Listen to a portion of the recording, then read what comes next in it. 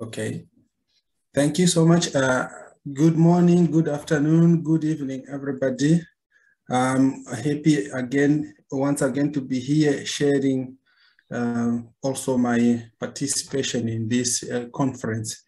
This is this is a work in progress. Our work, the title of our research is going to be understanding the perception towards the technology adoption in higher education institutions in Oman. Myself, Benson, and I'm also doing this research together with a fellow researcher, Dr. Masengu Reason. These are our credentials, right? So my presentation is going to follow this structure: the introduction, the objectives, literature review, and then the discussion. Since it's not a full paper, it's just a discussion. So there are not going to be any results to talk about and any findings, any conclusions. So that's the structure of my presentation. I can say that what motivated this research was some of the background that we get, like what Tahine and Hon said. They posit that successful implementation of e-learning tools depends on the perception of the users and their knowledge and skills in using computers. It's something that we have seen given the developments of like the pandemic, where everything now you have to do it online, use computers. And when we're talking of computers, we're only not limited to laptops and maybe desktops, but even handsets, any gadget that can be used. So it has permeated nearly every aspect of people's lives to use technology as we communicate, even at family levels. So even the education sector has not been left behind in this exodus. Globally, the growth in the use of technology to support collaborative learning in institutions of higher learning has attracted a rapidly growing number of research studies focused on some aspect of technology-supported collaborative learning examined from the theoretical perspective, where we're looking from at this point from the point of view that when people are learning, they need to be supported, and there should be collaboration between stakeholders, the learners themselves, the instructors, and even the administrators who are supporting towards the outcome. Right? This computer or supported collaborative idea, it was mooted as early as 1989, according to the research that we've come so far. So these are the objectives of our research. We want to identify technologies that are ideal and applicable to higher education institutions. We also want to establish opportunities that are presented by these technologies as they are used in higher education institutions. We also want to find out the requirements for technology-savvy generation in higher education institutions. When we come to this point, I think we saw, we experienced even ourselves that a good example is myself. When I was doing my undergrad, I remember the class, there was only one guy who had a laptop then. The rest of us, we did not have. The way we were collaborating with our instructors was we had to write everything, or had to go to some other place to have our assignments typed and then hand over to our lecturers. So that again was something that was taxing and everything. So looking at literature here, technology acceptance model, which has been referred to as the term, is an adoption of theory, reasoned action specifically tailored for modeling user acceptance of information systems. So you're looking at coming up with some gadgets or information technology systems that the users are going to accept it, because if they fail to accept that, I think it could be disastrous. So technology acceptance model is considered one of the well-known models related to technology acceptance, according to Berg. It has shown great potential in explaining and predicting user behavior in information technology. So this technology acceptance model has got some perceptions around it. It has got two fundamental elements: the perceived ease of use as well as the perceived usefulness. Wherein, if you look at the perceived ease of use, somebody is saying the gadget or the system or the technology, how easy is it for me to navigate, to use it, to carry it, and so forth. And even the useful, is it useful in achieving the objective of the learner, the objective of the instructor who is instructing, the objective of the institution? So those are things that dovetail around these questions. The main mechanisms underlying perceived use of ease of use are system design and features. So it looks at the design, the features of the technology that is to be used, whereas the core mean underlying perceived usefulness is effort in decreasing. So again, you are looking at reducing the effort that somebody is doing when he's using that. I kind of even go back to look at some of the technologies that we started using even way back, that I'm talking about doing my undergrad, and then going into industry first, where I still remember we had the 8-inch floppy disk, 3-inch floppy disk, and so forth and so forth. So all those things now, I've seen the evolution of technology all these years. Theory of reasoned action is driven by the behavioral intention, which is one of the functions of individual attitudes and subjective norms of the behavior in question. So now this behavior, now we're saying, is somebody going to easily accept and be able to use whatever technology has been presented to them or is made available to them?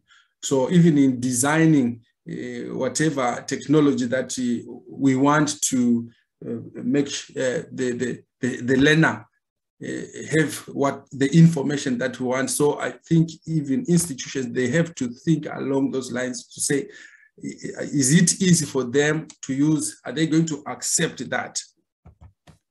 So, and if we have done that, I think we can look at also the factors that we need to look at, which can impede or which can fast track or help. So you look at such things like inadequate ICT and e-learning infrastructure. So in some cases, like in my country, I think Zimbabwe, we have had some challenges of this pandemic, especially in primary and secondary education, where students or the government has actually failed to embrace, or to say embrace technology, because when they look at the all-inclusive mantra to say now we need to look at and include everybody, there are some people who cannot afford the gadgets, like especially in the rural areas.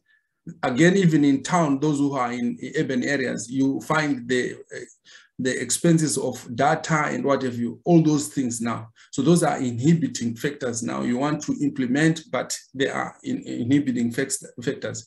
Financial constraints, it needs money even to construct the infrastructure. It needs money even to, again, make sure that you are maintaining the infrastructure.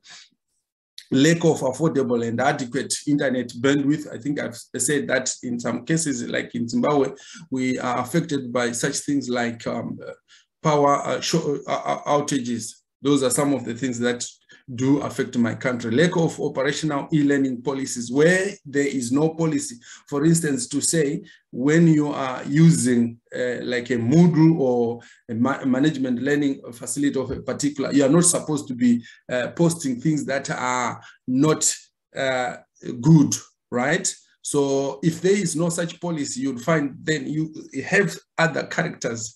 I still remember one of the days I asked my child, why are you having these groups? Then because they were posting things that are not good on WhatsApp group learning on WhatsApp, because there is no policy to say anyone who has done this is going to be dealt with in this way. So you find again, that's something that is prohibiting. Lack of technical skills on e-learning and content development by the teaching staff themselves. If you look at maybe somebody who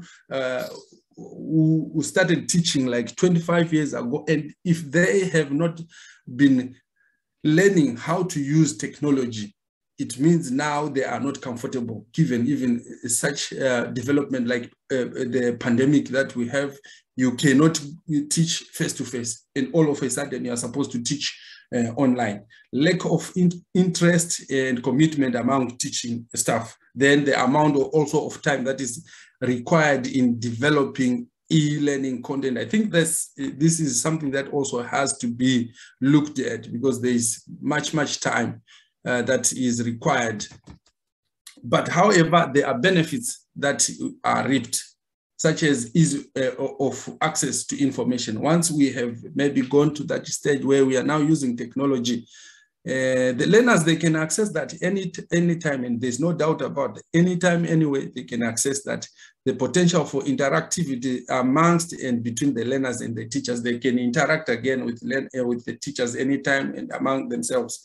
Then enables conduct of lessons from a remote location. Yes, that's actually what we enjoyed even when COVID struck. We quickly had to move, like here in where I am, we quickly had to move to teaching students online.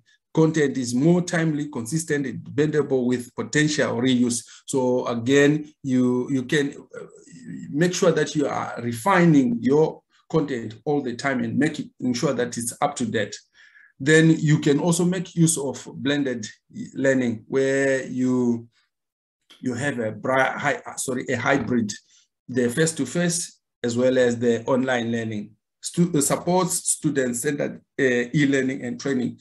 Now, when we're talking of students, Leonard, I mean, centered, you're saying now even the students themselves, they have to take initiative in learning. They have to start even giving themselves time to say, this is the time that I will set aside for my studies and so forth. Right? Supports student-centered learning and training opportunity. E-learning or lowers costs, improves cost effectiveness. Yes, at first, the cost of setting up infrastructure, training, and so forth is high. But as you move, you find that the costs now, they will be lowered. Offers the combination of education with family and work. Yes, for those who are now old and so forth, they enjoy that.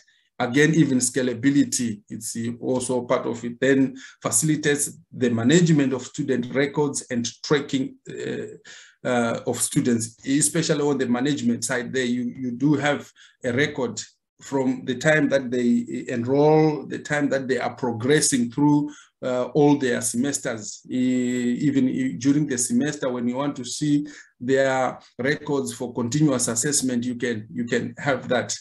Right, the methodology that we look forward to be using is a cross-sectional survey of literature, objective and subjective methods of data collection also will be used there. We will use the convenient sampling, where we are only targeting maybe higher education institutions, and in particular, we might even look at particular maybe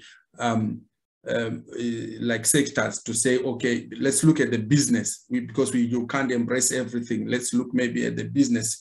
Sorry, Benson, you've got 2 minutes. Okay. Then the structured question and semi-structured for interviews there will be used, right? Then the discussion that we have here is change is inevitable. I think we've seen it, especially in the last 20 years. Given even like the COVID-19 that has shifted even the mode of delivery, then the skills also are changing, which even requires teaching learners how to use ICT even from college, so that even when they go to work, when they start even their own businesses, they are able to use, because even if you are an entrepreneur, you need to communicate with people, you need to use social media. So that's part of ICT. Then blended learning forces us to consider digital technology in general and ICT specifically, where ICT tools can process information on their own, just like what we do as humans. So these are our references, and thank you so much for your precious time. Any questions? I'm Siphokazi Vimbelo from Cape Peninsula University of Technology, where I teach mathematics education.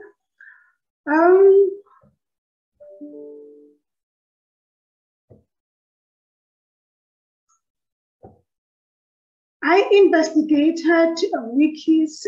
In fact, since I was working with pre-service teachers, and then I gave them this assignment to do on a wiki page. They would create their own page. So this motivated me to investigate the use of wikis. But I focused only on the advantages and disadvantages of using wikis in mathematics teaching and learning. What is also motivated me is the COVID-19. The COVID-19 has motivated all of us to use, to teach online. And since we are using Blackboard as our learning management system, and I've been navigating that platform, and I would realize that there are so many tools we never used. Even if we meet as colleagues and we discuss, I never heard of any colleague mentioning wikis, mentioning the use of other platforms except for Blackboard Collaborate and discussion forums. Hence, I decided to explore this platform. It was not easy because it was also my first time to use that platform. So it was a great experience for both me and my students. It have been used in teacher education. What I have discovered is that there's few empirical studies that investigated mathematics education. Siphokazi, can I just interrupt? Your sound is not very good. I don't know whether there's something you can do on your side. Get Maybe closer to the mic. I've been struggling since yesterday. I don't know this. Is it fine now? Okay, yeah, let's try. Carry on, please. Okay, and I also looked at the literature. I focused only on the advantages and disadvantages, and then I selected a few. So one of the advantages is that when students use wikis, those wikis encourage students to generate their own knowledge, of which it's something that we need for mathematics teaching. We want our students to be able to generate their own knowledge. And then again, the wikis encourage students to read, to be able to read and to write. And you know, mathematics students, I know from my experience, I never liked theory stuff. So when you see this, like when you try, let's say you are given this word problem where you are expected to read, to get bored. So at least the use of wikis would encourage them to read and to write. And again, it also encourages active learning community, as students will be working together, as they will be collaborating. So that will enhance the learning, the active learning community. There are also disadvantages of using wikis. Wikis, we know there are students who prefer working individually instead of working with other students. So when they use this platform, it's like those students who prefer to work individually are not accommodated. Unfortunately, they had to adapt because That was the platform that we were using for that assignment. And again, students become reluctant and afraid to use technology. I like this point, and it's not only students who become reluctant, even us as lecturers. I was also, to be honest, I was reluctant and I was also afraid because it was my first time to use this platform. And then I said, okay, but now I would be working with C because I had few students. Since we're phasing out the old PGCE, I teach PGCE. So we're phasing out that program, and then we're left with few students. They were 7. I said, you know what? This is my chance to use these few students to explore this platform. So I was also afraid. It's not only them who become reluctant and afraid of using this technology. And again, the literature highlighted that teachers fail to address the use of wikis. I think this point is not fair enough to teachers as again, from my experience, I know that teachers were not exposed. In fact, they are not exposed to these platforms like wikis. And some of these schools, since we work with pre-service teachers, some of these schools, they don't even have these resources. So I don't think it's fair to say teachers fail to address the use of wikis. We may say maybe the lecturers who at least we have these resources fail to address the use of wikis since they don't explore other platforms. As I have mentioned that I never met any colleague who would say, I used wikis, they have been using Blackboard, Collaborate, discussion forums and other platforms, but not wikis, more especially in mathematics education. And the literature also highlighted that wikis is time consuming.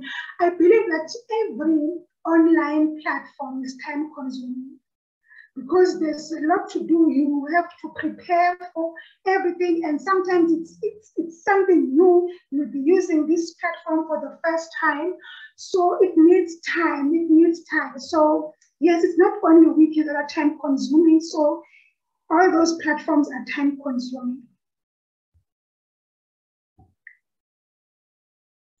And I was hoping that this paper would contribute to my practice, the teaching practice, since I work with pre-service teachers. And again, I mean, as lecturers who prepare teachers to prepare students to become mathematical teachers, this platform, I mean, this paper would help us to use different platforms when we teach, to use different platforms to engage our students, because students get bored. If you use one platform, they get bored. And it was also going to contribute to the professional development, because when exploring different platforms, it's like I am developing myself as a lecturer. I used a survey, and I worked with 7 pre-service teachers. As I have mentioned that I only had 7 students since we were phasing out the old PGCE. So I gave them this assignment.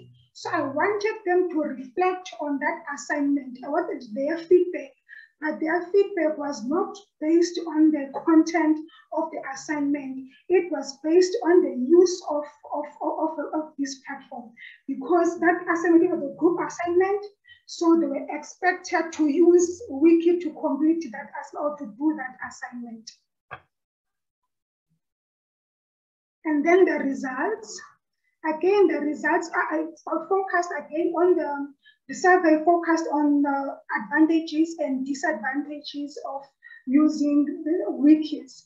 And the students mentioned that wikis enhance reading and writing skills. And it's very interesting because even the literature argued this point that the advantage of using wikis is to enhance reading and writing skills. And it also enhances collaboration skills. So at least as they were expected to collaborate, so there was that collaboration enhancement. As they were collaborating, they were also sharing ideas. So in this case, they were sharing ideas remotely, hence saying these wikis are flexible. There was no need for physical contact when sharing those ideas. One student would just post whatever idea they have, and then one would come and edit or add something. So it was flexible in that way. And they were able to use various online tools, even though they mentioned challenges they experienced in terms of those tools. Sorry, you've got about 5 minutes left. And these are the disadvantages. Some of the students mentioned that, yes, they are familiar with wikis, but they normally use, those who are familiar with wikis, they use wikis casually, not in mathematics education. And other students said, no, they never used wikis. And another disadvantage is that when you use wikis, they need blackboard.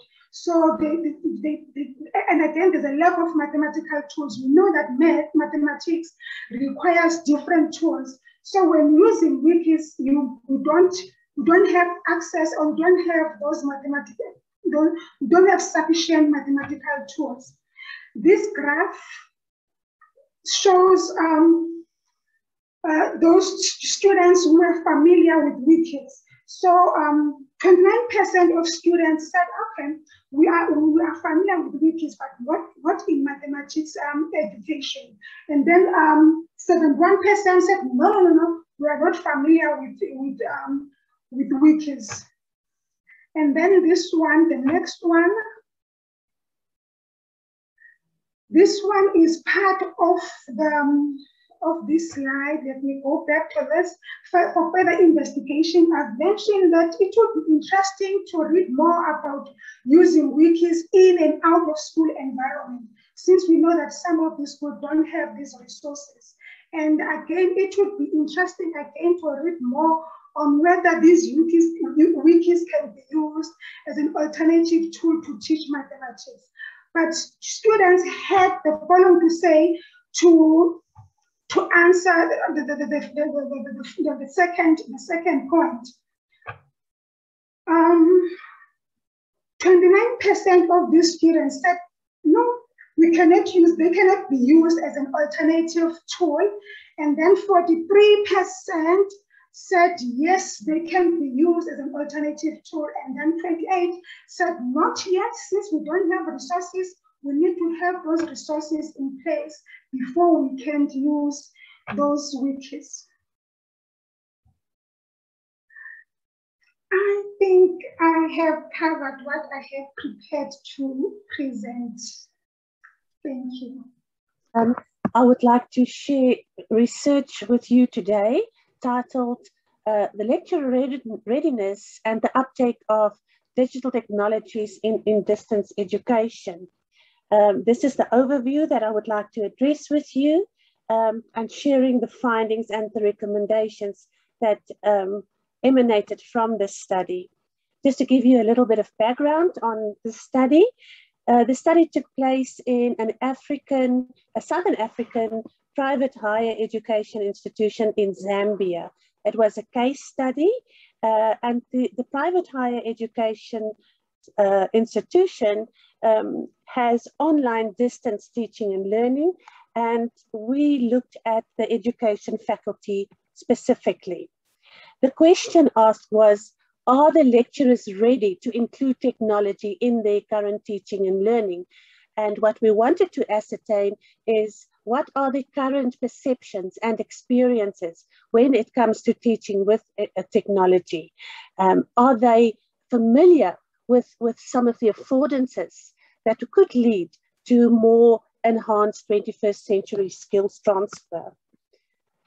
Just to put you in, give some context of this case study in Zambia. Zambia has significant acts and regulations, some very recent and updated acts like the Higher Education Act of Zambia, looking at accreditation of all higher education institutions. There's also a 2006 national ICT policy that is quite valuable. There is also a African project that was run in 2018, looking at standards and protocols when it comes to integrating technology and distant learnings. It is very important to note that there are 60 accredited private higher education institutions in Zambia alone, compared to the 6 public higher education institutions. All these reports and some of the literature would allude to ICT infrastructure lacking and all the challenges that comes with that. So Farrell and Isaac already in 2007 alluded to, specifically in Zambia, the problem of digital literacy and digital fluency, both with students as well as lecturing staff. Looking at what the literature can teach us about private higher education in Southern Africa, in Africa, and looking at important reports such as those from UNESCO and OECD that give quite a lot of insight and guidance in terms of enhancing teaching with technology. But then again, the study of Carolien, it's a leading study, explains that the disruptive change can really come up with really problematic scenarios, especially when it comes to developing countries. One of the areas that stood out from the literature is that many authors and scholars refer to the phased or the staged approach, where the development of a higher education institution or teaching and learning to teach with technology is really phased, where you find that from stage 1, where you have very limited digital technology, right through to stage 5, where you can effectively start referring to communities of learning, communities of practice, and where you do find that there is augmented and virtual learning taking place both synchronously and asynchronously. But when it comes to this study, we have to find a framework, and we found that Mishra and Kula's TPAC framework was really well suited. And if we look at what Mishra and Kula said in 2006, when it comes to lecturer skills and knowledge, they say a teacher with deep pedagogical knowledge understands how students construct knowledge, acquire skills, and develop habits of mind and positive disposition toward learning. And that is really key. So we found that looking at this study through the lens of Kula and Mishra's TPAC framework was well suited, where they look at the primary foci of content, technology, and pedagogy, and looking at where those overlap. Very important is not only where these spheres overlap, but it's also the context in which this happens. And it became evident from this study that the context was really key. So it was a constructive, interpretive paradigm that was followed, mainly qualitative and exploratory, and it was a focus group. And once the data were collected, there was a thematic analysis. Data triangulation was conducted. So triangulation is described by Benson as a deep understanding of the topic under study. And in this case, teaching and learning with a targeted group. And this is how the data were triangulated. First of all, the focus group interview was recorded and transcribed and checked for correctness. There were direct researcher observation, field notes taken, as well as extended researcher observations. So when it then comes to the TPAC frames and areas, we found that yes, valuable information were obtained when looking at the 3 foci of TPAC, but that the contextual themes that surfaced from this study was that themes like governance profile, student profile, and infrastructure was just as important as lecturer skills when it came to the uptake and the readiness of lecturers to incorporate and use teaching with technology. Very briefly, findings, the content knowledge and the pedagogical content knowledge, we found that lecturers were really well equipped. They were well qualified. They were very serious about student-centeredness, and most of them were busy with further research. When it, however, came to technological content knowledge, there were definitely gaps. And they displayed a very good and a deep understanding of the pedagogical knowledge. And there was some evidence of microlearning that was done informally and from their own accord, where they would make use of OER videos. One of the respondents said, I use social constructivism and we interact a lot. Students learn from each other and I learn all the time. So participants were initially a little bit hesitant to go into explanations about pedagogy that they followed, but when prompted, it was quite clear that the pedagogical content knowledge was really, really sound.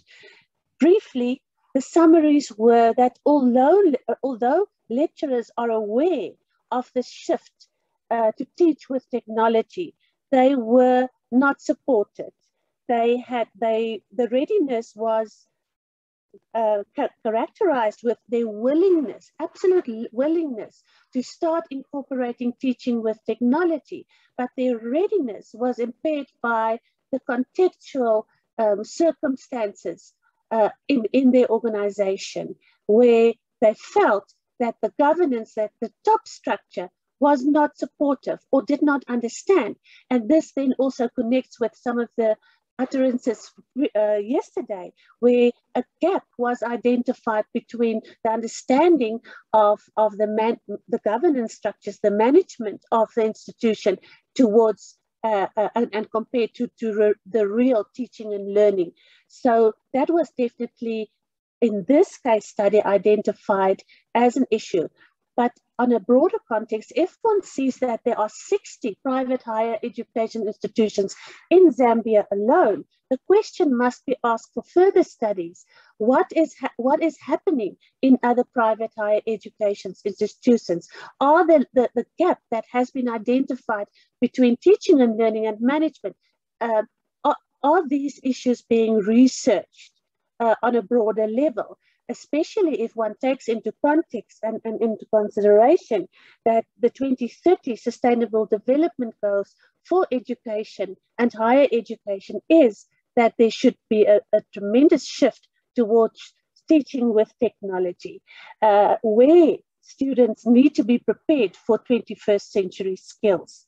What did also come out from the study is that mobile technology is being used, but not as effectively as is possible.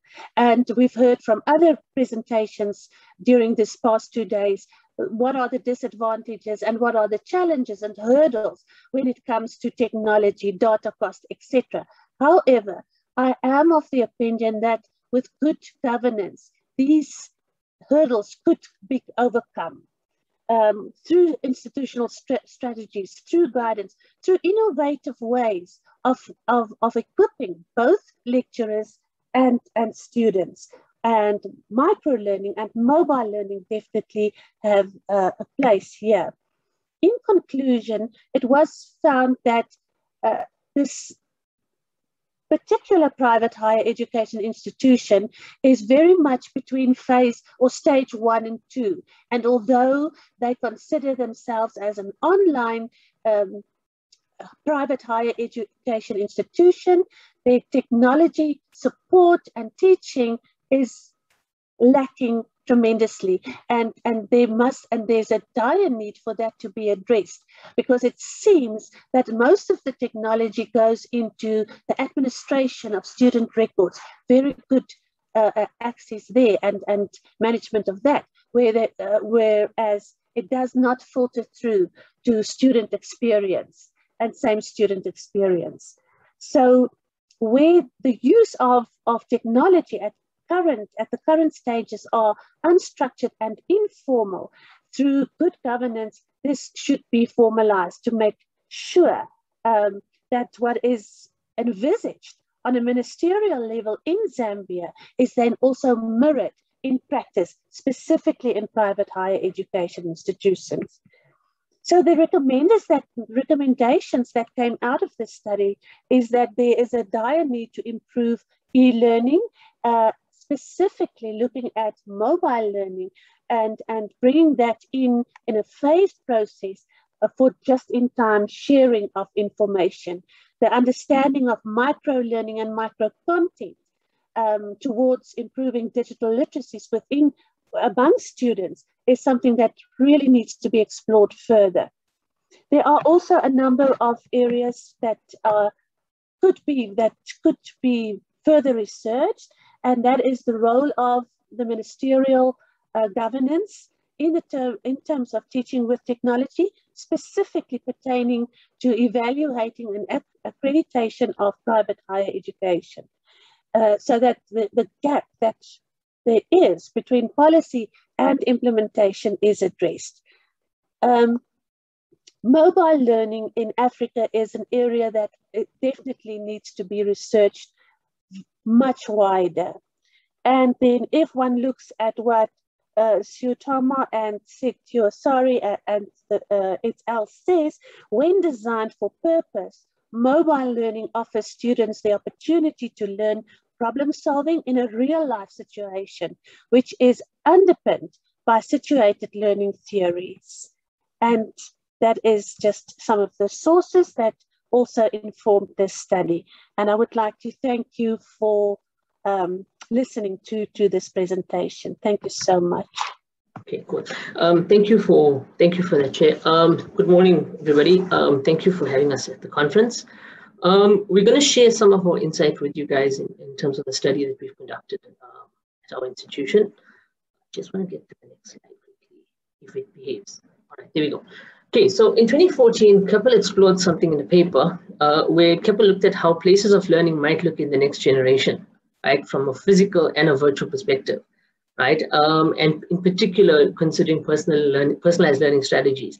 Now, the reality is that when COVID hit, we were still exploring this, okay, all these years later. And that's something that we've been exploring pre-COVID. We've explored during COVID as well. And it's something we need to address even once COVID is gone. Okay. In terms of the background and context, firstly, Hodges et al. Spoke about how institutions were forced into emergency remote teaching. It was unplanned, and there was a whole lot of guidelines given in terms of how to engage with students online. But it wasn't something any institution had really planned for. We were just thrust into online learning. And as academics, we were interested in how students learn using technology, and it became even more of a question when we moved learning online. And a previous study that we conducted looked at the fact that students adopt different technologies when learning IT and programming. So whilst we might mandate as an institution a particular set of a particular platform to use, students actually start adopting different technologies based on the nature of their, what's the word? Yeah, their personal preference, right? And then when analyzing YouTube statistics of our own channel where we provide content to students, we observe that students are signing into the range of devices. Some of them even including gaming consoles, which we chatted about just now, at different times of the day and on different days of the week. And some of the data which we are going to share was actually quite surprising. Okay, and then again, Keppel suggested that students learn using different physical and virtual spaces, right, as they traverse their learning journey, which featured in our study in terms of the platforms they chose and whether they prefer, what physical space they actually prefer to be in. Okay, in terms of previous literature, okay. Authentic learning is a look at how we can shape students for the real world and how the learning opportunities we provide them should get them to think and act like professionals. And this is particularly important for technology and teaching programming, because students would have to learn how to translate skills very easily and how to find information. So I think in teaching programming, it's almost become more important to teach students how to evaluate and find accurate sources is much more important than teaching them like pure syntax. Syntax changes so very often. The next one. So what we were interested in and what we saw is that when you start braiding technologies and communication strategies and things together, and students start building almost a personal braid of how they study programming, like the technologies they use, the platforms they use, and how they braid these together in a highly personalized manner. For the first time, the COVID has done a lot of horrible things, and I think it's put educators in a very awkward disposition. But not everything COVID did was bad, because what came out here is how students were actually afforded the chance to braid together technologies, platforms, peer learning, all the tools available to them to build a highly personalized learning strategy. So if we look at the questions that Keppel said you should ask students about personalized learning and what it should look like, she spoke about comfort, she spoke about aesthetics, flow, and I'm not going to read through all the words on the slide.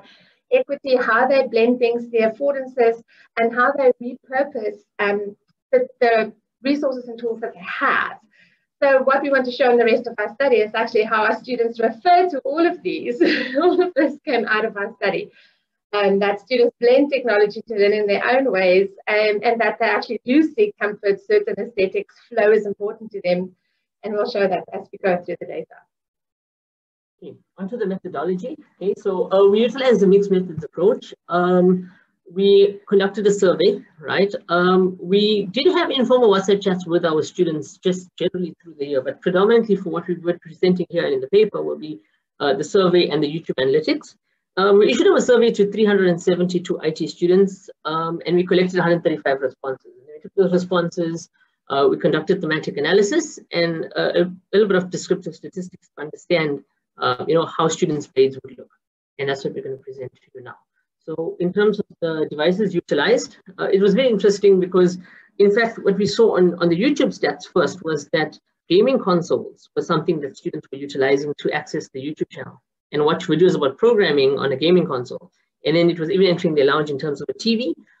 It piqued our curiosity to actually understand how students learned.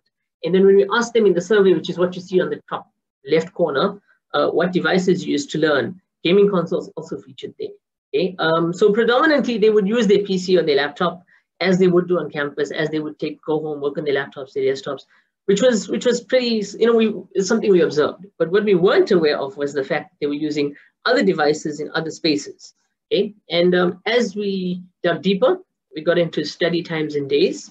So we tried to ask them, when in the day do you prefer to study? And we'll dig a bit deeper into this. But we have lectures in the morning and lectures in the afternoons.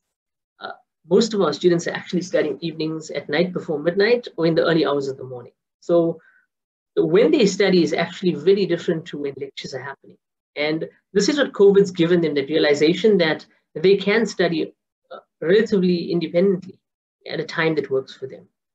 Yeah, what was interesting for us tonight as well as how many of the students would actually reach out to us for support at really odd times. So we are old school people, like 5 o'clock your day ends, and this new generation, this is definitely no longer the case. And we need to just say that the students were very respectable. They were not like wanting answers 24/7. But a question would pop up in your WhatsApp at 2 o'clock in the morning when they were working, and then you could answer it the next day. So we also found that we started blending synchronous and asynchronous communications with students to try and accommodate them through COVID. But it's just interesting to note that a small percentage of them actually really want to work in the day. The most of them work through that evening hours. As we go into the days of the week, it's not a typical work week. The level of engagement on a Friday and a Sunday, as students reported themselves, was fairly similar. So Friday is effectively equivalent to the weekend, right? If we could argue that. And Saturday is the lowest engagement, but they almost on a Monday start growing, And it's not that, we have lectures 5 days a week and they're going to study 5 days a week. It's not necessarily the case. And then if we look at YouTube and what was going on with YouTube videos and the stats that we had, we found interestingly that they weren't, they were peaking on a Thursday evening. They were quite blue on a Sunday, which is when we thought students were actually resting, or rather purple on a Sunday when we thought students were actually resting. So it's very different from what we envisioned and the way we offer our teaching and learning to our students. Yeah, so it's interesting to note that what students believe and what actually happens, and which is why we started triangulating the data, because they really don't believe that they work. Sorry, we can't really hear you. Just try coming nearer to the mic. We found it interesting that students didn't list Sunday as the day that they really work on, but if you triangulate the data between what students say and what students do, you will see that actually Sunday is the day that they access most of our YouTube content. If we dug deeper into the study hours, there were some trends that emerged. I'm not going to go through all the data, but just the themes. So late nights, late evenings at night mean more focus for students, less distraction from family, work, peers, and so on. Early morning enabled a fresh start for some students, allowed them to focus, also had less distractions for them. Some students liked traditional mornings where they started the day with a clear mindset.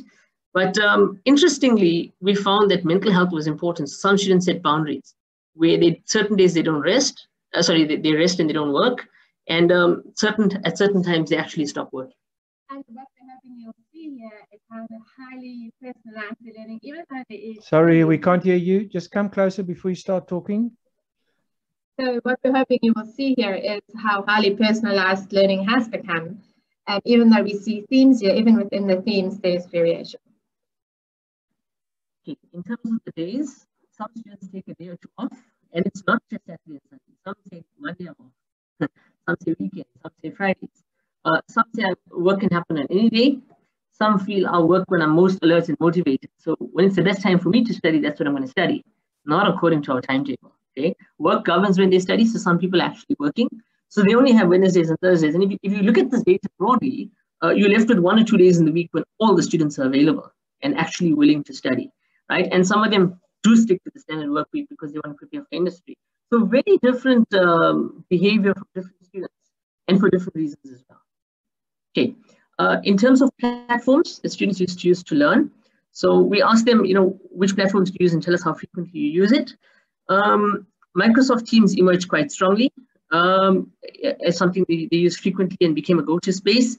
It's good to see the programming students were referring to online resources like your W3 schools, Geeks for Geeks, documentation websites. There was a strong affinity for YouTube as well. So other YouTube channels, and we'll unpack that in a few minutes. As to maybe not ours, but other people's YouTube channels and why students preferred that. Okay. As we dig deeper in terms of the platforms, so there was a recurring theme of videos to enhance understanding, right? So they wanted something they could search simply for to understand. They could rewind, go back and forth. And it even helped students who had conditions like ADHD that needed them to engage with something that would keep them more concentrated as opposed to a normal lecture. Documentation sites are preferred because some people want to read code. Okay, they want to understand how it works and why it works. And then documentation sites offered that to them. Some people preferred platforms that offered features like notifications in a simple GUI. So if they got notification the class was starting, that's something that really worked for them because it encouraged them to attend class. And the concept of GUI came quite strongly because the number of clicks that they needed to access content was, on Teams, it turned out to be less than other platforms that were available to them. Okay, and then we started seeing grades emerge. So if you look at the bottom here, some students use a combination of Microsoft documentation, YouTube videos, Stack Overflow, Microsoft Teams to get broader understanding and then build their own solution. Some said, okay, to understand, I go here. To enhance, I go somewhere else.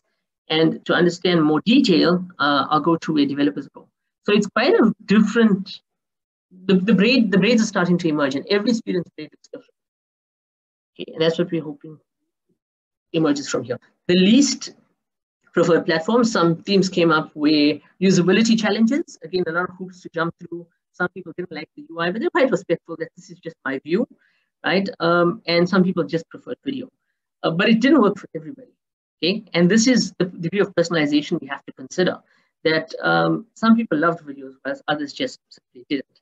Same with documentation sites. They're like, developers are too opinionated, and they're not going to explain to me why it works. But other students felt the total opposite. That I understand why it works because I go to Stack Overview, right? And then accessibility to resources. So our YouTube channel, our videos, we've taken a decision in lockdown to keep them private, predominantly because we are scared, right? We are scared to put our content out there because what if the world sees it and tells us how wrong we are, okay? And evidence we have in terms of where our students end up and stuff, it tells us the opposite story, but we have to overcome that fear. But that also inhibited students' ability to access the resources because it came up as a theme that they're not sure where to access them. They'd like to just search on YouTube and find a public video. And our videos are not listed. So it's something we need to reconsider as academics as well. Okay. So one decision that we did make when we decided to push learning onto our students, we realized that we have to give a lot of support, and we make use of tutor support clinics. And we were interested in how, if they are then really seeking personalized learning and we are trusting them to build their own grades, how do they seek support? And what came out here is the real value of synchronous communication, that they utilized WhatsApp and direct messaging the most, so that they could get immediate responses if they were stuck. And like I said, luckily we built in resources with this by the way of tutors. But what we also found really interesting is that they would also start scaffolding here. So what the students would do is they would ask a direct message and they would get a short reply from a tutor. And if that wasn't enough, they'd move to a voice note. And if that wasn't enough, they'd move on to a video platform to provide different levels of support. For seeking the simple support stuff. Sorry, just to check, you've got about a minute or two left. Sure, no problem.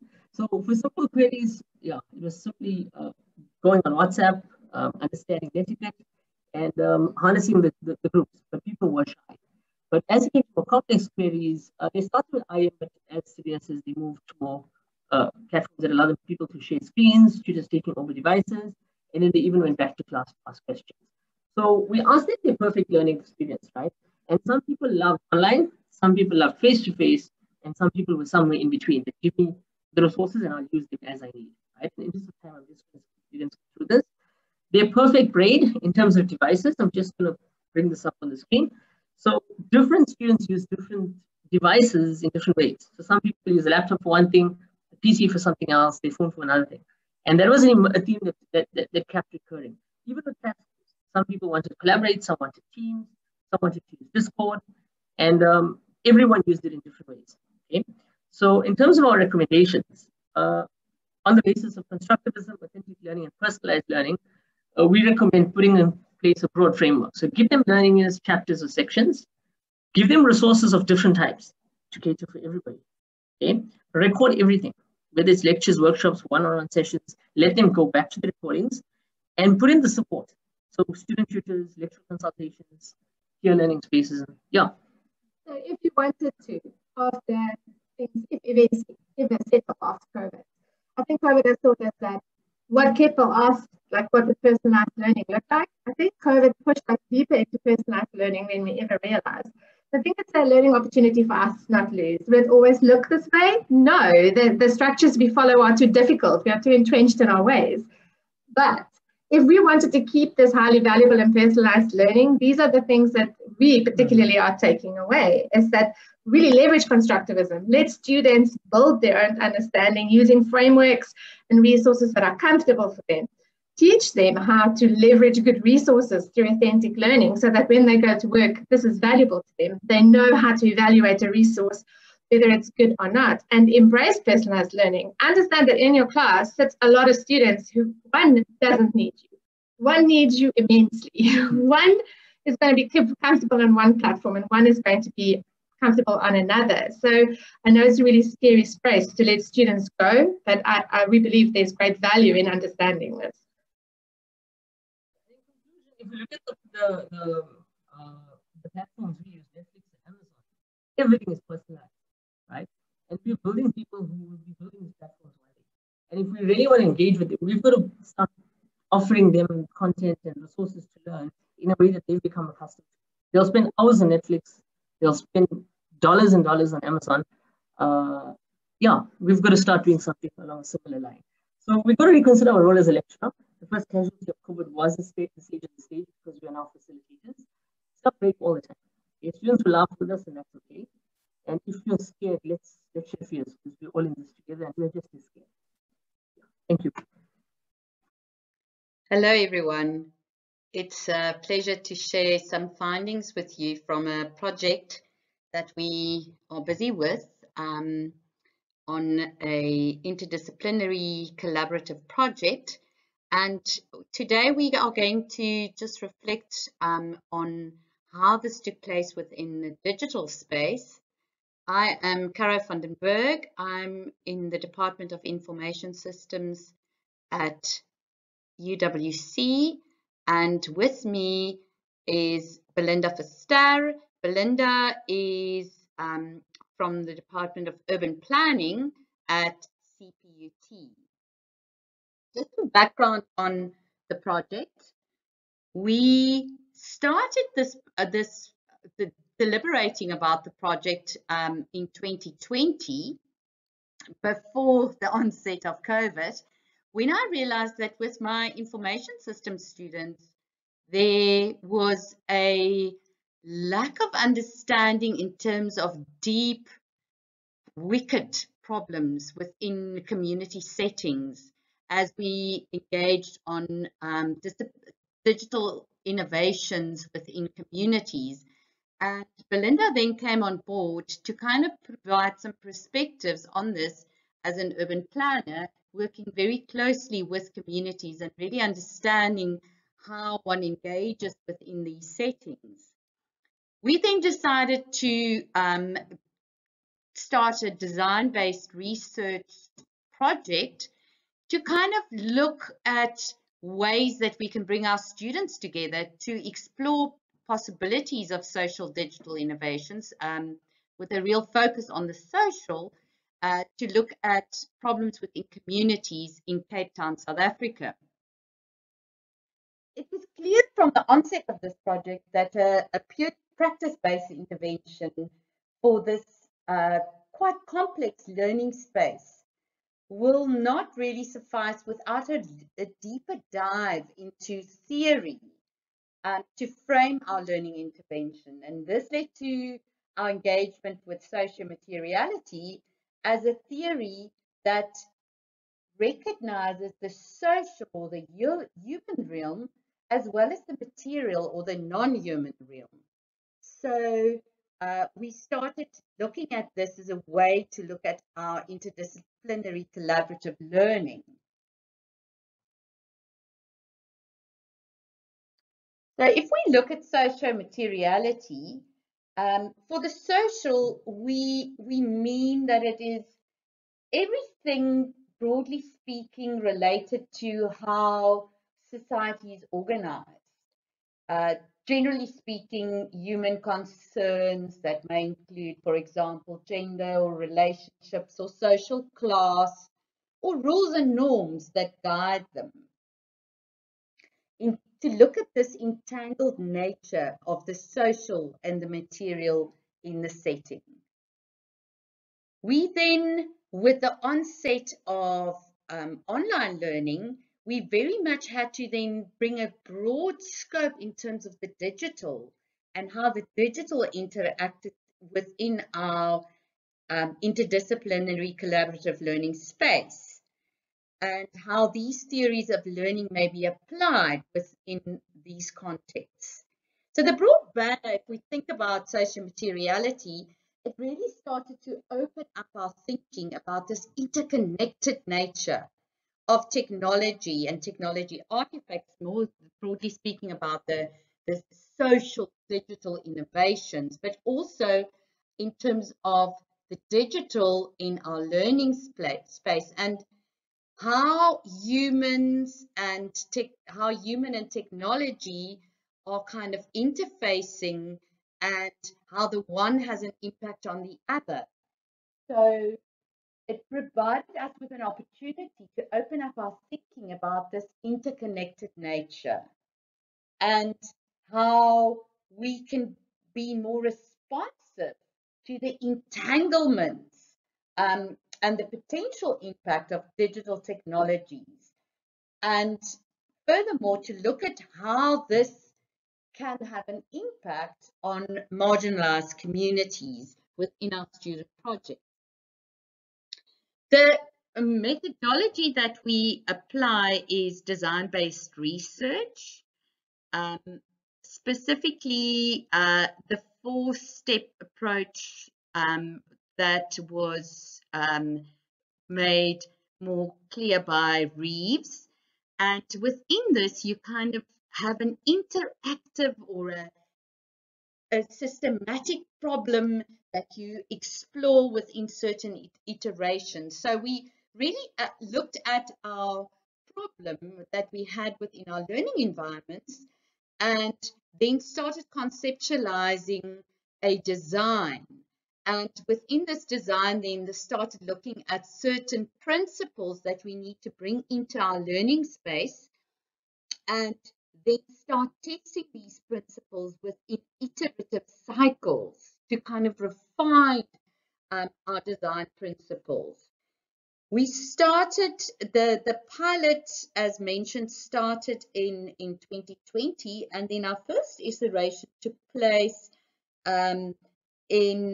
during this time to kind of start conceptualizing what these principles may be. And then we tested it in the second iteration in 2021, in the first semester of this year.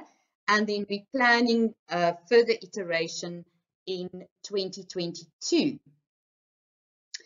The idea about the design-based research is to kind of come up with certain design principles or concepts, and we frame this within our conceptual framework that is built on 4 pedagogical principles, namely relationality, reflexivity, recognition, and responsiveness. Now, if we look at that more closely, relationality is really a way to acknowledge that human and non-human entities and things are performed and continuously brought into being through relations. So instead of assuming that entities, people, and technologies have inherent properties, they're more seen as relational effects that are performed in a web of relations. So we believe that our students as future designers, be that within information systems or urban planning, need to grasp the complexity of wicked problems that reside within our collective or social sphere, and also the complexities that sit within this. So there's a collective voice that needs to come out, and how this collectiveness comprises people, activities, communities, social relationships or social structures, and how we can use this to solve problems.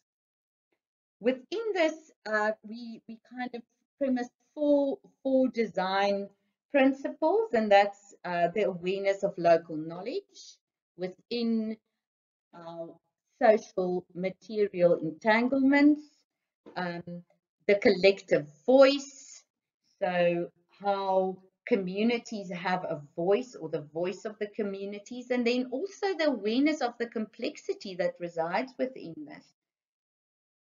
Looking at the broader framing of the socio and the technical within this. With reflexivity, it's not looking at independent or detached ways of observing the world as out there, but rather to conceptualize the researcher ourselves or our students as elements of within this whole analysis. So reflexivity is particularly important for us so that we can monitor where we are and what the entanglements are on a continuous basis. So looking at why we are busy with it, reflection in action, what we're doing, a strong base where there's ethics and caring, self-awareness to understand and engage with who we are, our assumptions, our norms and values. Also more an awareness of the concerns or norms or needs within a certain situation and reflecting on that. Empathy, understanding with and engaging with feelings of others, concerns with societal needs, appreciating ethical reflection, so really being true to yourself and perspectives and what our worldviews are, and very importantly, ways to kind of start disrupting how we're thinking and to appreciate different ways of thinking to disrupt the current status quo. With recognition, we look at possibilities of making a better world, a livable world, a world based on values of co-flourishing, working with one another, opening up ideas, really recognizing the engagement with the human and the non-human relationship within different practices and disciplines. Within our practices of urban planning, where there's in urban planning a centrality of the human, and maybe in IS the human and the non-human, to open up more spaces for multiple perspectives and ways of understanding how these different human and non-human elements produce knowledge or ways of being in the world. With responsiveness, we really want to cultivate the collective knowing, to understand where the social and material come together. For example, as students, facilitators, our discourse, how we do our face-to-face or online engagement, artifacts being produced, and being responsive to that and responsive to the shared collective within this. We kind of looking at a way how society cannot be separated from this, and the external and the internal within this, and the materiality of technology and the affordances or the qualities thereof, as well as the impact of technology on innovation within this more complex web of how all of this is coming together. And then responding to that. So responding to ways of using this, of these multiple lenses. We apply design thinking in our approach, and I'll talk a little bit more about that when I talk about the rollout of the project. So responding to how we view all of these things. So the design thinking phases, we follow the Stanford School of Design with 5 phases of empathize, define, ideate, prototype, and test. And the students were really brought on in terms of looking at these different phases. We had a collaborative workshop where the students had to really look at problems within their local communities separately. So with the I students, we had an online session. The urban planning students had a face-to-face session, but then we kind of combined what was identified, and then through this we identified student groups. So really themes where there could be collaboration between them, and then we formed the groups as such. And they then had to really go through these phases to understand the project, this problem from the community's perspective. And they produce certain artifacts from that, digital stories. They had to produce personas in terms of who the people are that we're designing for. And this was used to kind of roll out the project. And then from this, we had what we called the Maker Week, where the teams were really brainstorming, coming up with different ideas, using certain tools such as Jamboards, where they really followed a way of ideating, coming up with ideas in terms of digital innovations within their communities for their projects. It's important to note that the students were seen as part of their community. So they were the community voice as well, because we couldn't really, within this online space, go into the communities as such, but the students really facilitated this within their own communities, and then also tested the different prototypes, and then we could design something from this. And there was really then the post-production, a reflection to bring in this reflexivity, where the students could then reflect on what was done, what worked, what didn't work, and what this meant for them. These are just some examples of different teams where they came up with what was happening in their communities, what the problems were. A lot of the problems were situated around pollution, urban problems around pollution, and quality, the quality within certain aspects around waste and dumping within their community. And then from this, they produce certain artifacts. These are the digital stories that they came up with, their personas and their stories, to kind of come up with their individual designs that they produced. And there's not really enough time to show these digital innovations, but there were a lot of different things, apps that they designed, certain ways of communities to engage via certain apps, and there were also some designs around recycling and ways to speed up recycling, etc. This will be for another presentation. And then just to kind of reflect on what happened during our project, we really recognize that this online, the shift to online, enforced us to review our pedagogy and engage with these social and material entanglements that we have in projects such as this, when we could work in a digital space. And just the things that we realized that really worked for us was to create openings for the students to embrace diverse perspectives,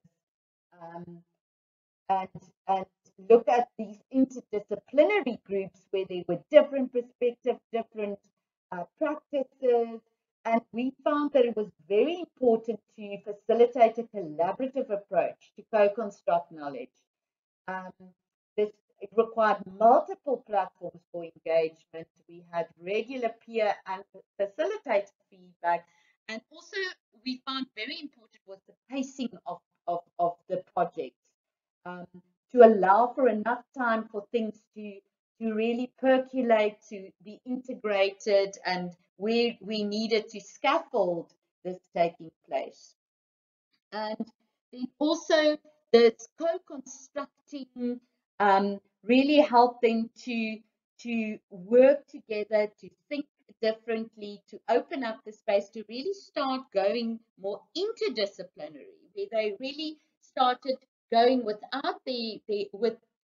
not within their own disciplines, but co-constructing something within a new discipline that was created within this group. And then also the interaction between the human and the technical within the learning space, looking at kind of the complexities within these settings, and recognizing that both the facilitators and the students are intrinsically linked to their social standing, traditions and beliefs, and that you need learning spaces where you can experiment and explore different ways of working together, and really opening up to experimentation within this.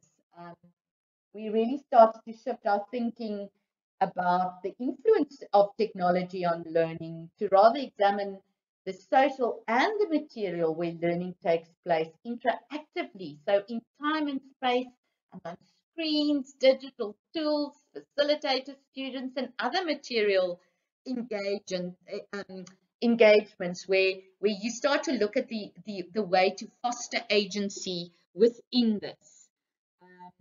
Thank you everyone for your time, for listening to us. Please send any questions to us. Here's our emails. Caro C. Vandenberg at UWC, and Belinda is Verster B at cput.ac.za. Thanks a lot.